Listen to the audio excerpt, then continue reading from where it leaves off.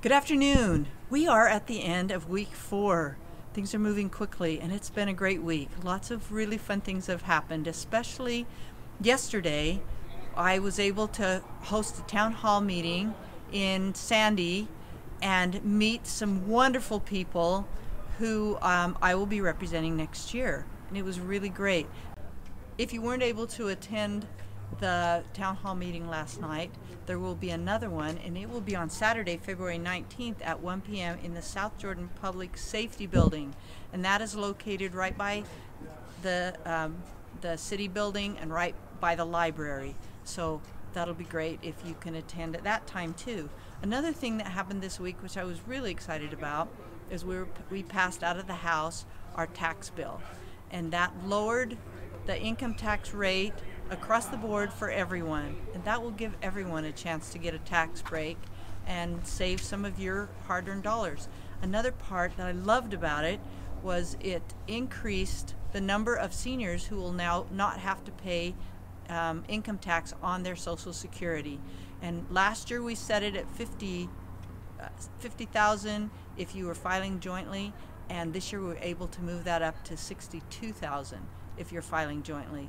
So that is a really good move in the right direction. I'm super happy about that. And in addition, we have an earned income credit that we added to this tax bill. So it will help everyone in Utah, and I'm really excited about that. Things are moving. We're at now a little over halfway through the session, and I feel excited about that because my bills are at least halfway. And so that's where we want them to be at this point. So 2 bills, the child care bill and this solicitation bill, passed out of Senate committees this week. So now they will be heard on the floor of the Senate, and the Senate sponsors will take care of that. And I have some really great Senate sponsors, really appreciate their work.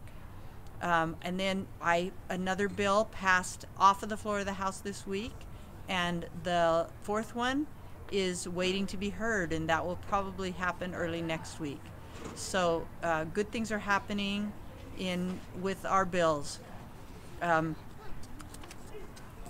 want you to remember that I'm always here to get your emails, your phone calls, your texts, and I have enjoyed hearing from many of you. Please remember that I'm always anxious to hear with you, to talk with you. If you want to come up here and visit with me, that would be great too. Thanks again. I look forward to talking with you next week. Have a great day.